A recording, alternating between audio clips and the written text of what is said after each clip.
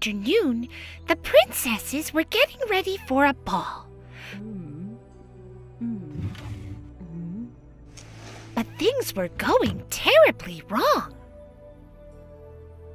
Has anyone seen my dress? I didn't take it. Nor did I, but I seem to have lost my favorite necklace. And I can't find my earrings. Why do things have to go missing right before the ball?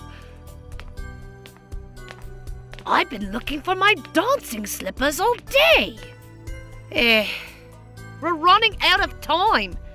I guess I'll have to go to the ball without braiding my hair this time. My hairpins have gone missing. I hope no one trips on your hair.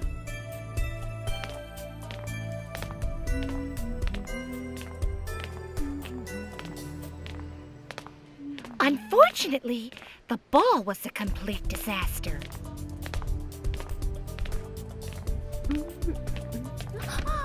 Several princes did trip on Rapunzel's hair. Jasmine wasn't able to dance.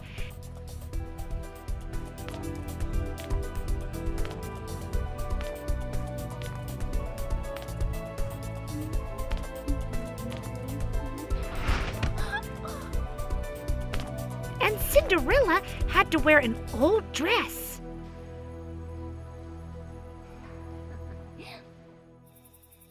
All the princesses went to bed disappointed and frustrated.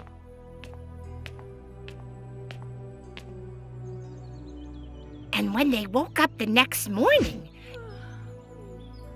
even more things had gone missing. I can't believe this. We've got to figure out who is taking our things. I'll stay up all night to catch that thief if I have to.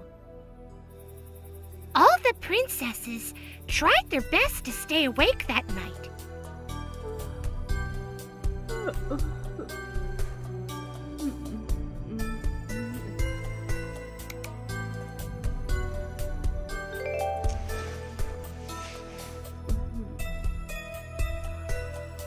But only Jasmine could manage it. She stood out in the hallway, pinching herself so she wouldn't doze off.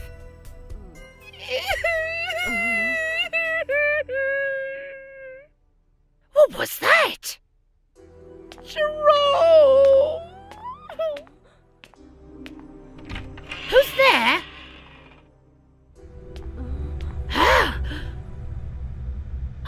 I must be dreaming. Wait! She's wearing my shoes!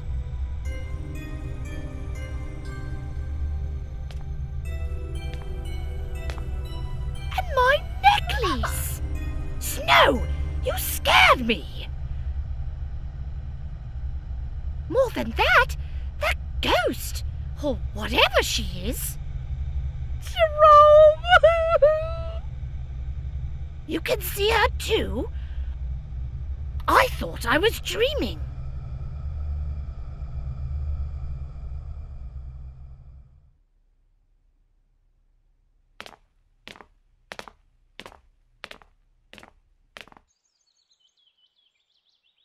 The next day, Princess Jasmine and Princess Snow White told the others what had happened. They decided that they would go to the apothecary and purchase something to get rid of the ghost.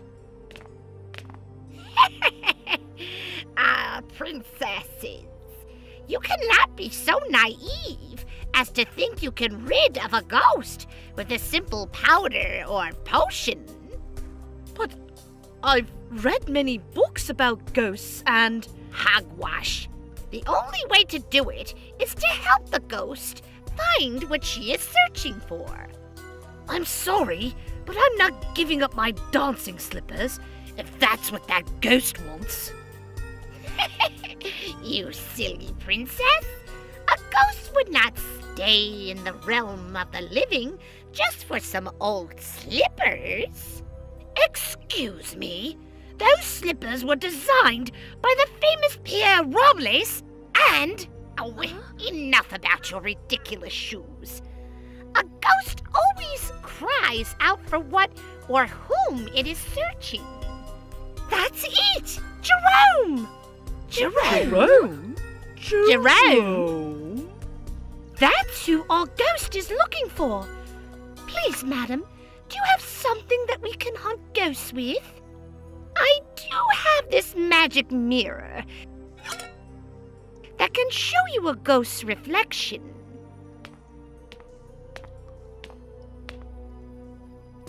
For a price!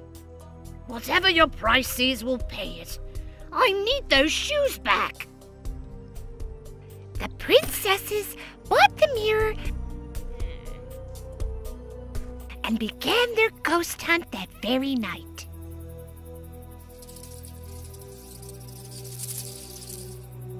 In the palace garden, they spotted the ghost of the king's dog.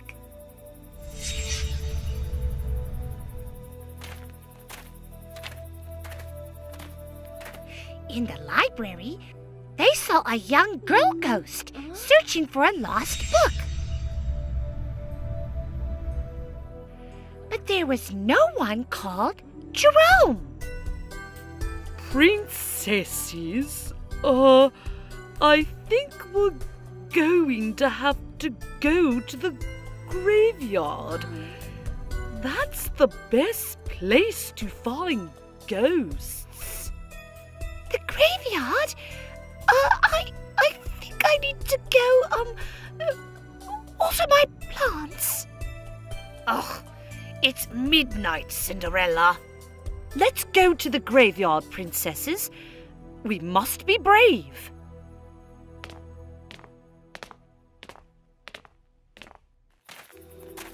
Out in the dark, spooky graveyard, Jasmine waved the mirror around, hoping to catch a glimpse of Jerome.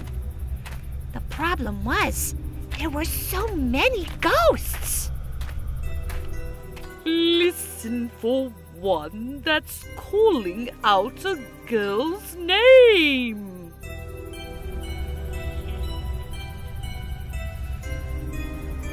Princess Rose? Princess Rose! That must be him! He's calling for a princess! No wonder she stole our things and was dancing in the ballroom. She's a princess! Now the problem is, how do we get Princess Rose out here to find Jerome? I think I have an idea.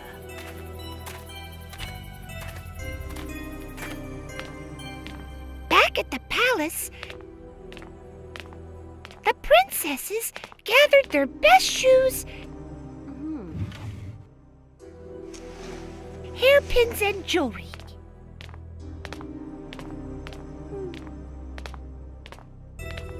They placed each item on the ground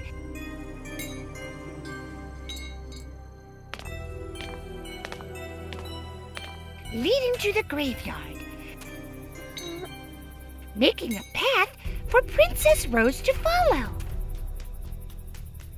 Then they hid behind trees and houses and watched as the ghost followed the trail.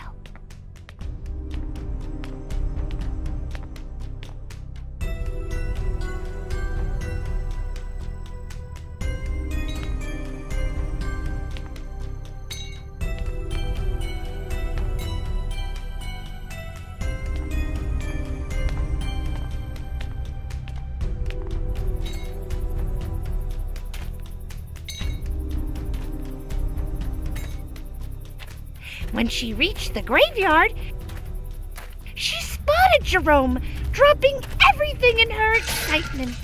Jerome, my love! My darling! I knew we would find each other someday. Oh, that the sorceress couldn't keep us apart forever.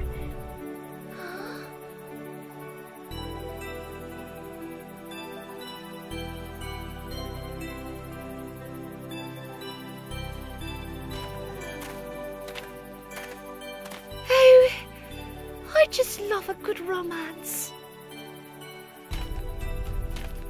And I just love getting my shoes back. Oh.